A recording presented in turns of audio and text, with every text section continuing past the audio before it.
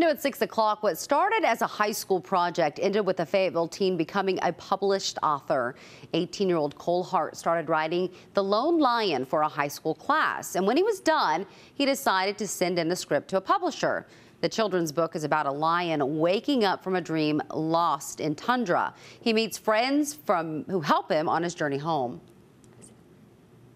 Friendship is important, and the little things of just reaching out a helping hand is always good at making these connections. And if you bring good out into the world, it will always come back.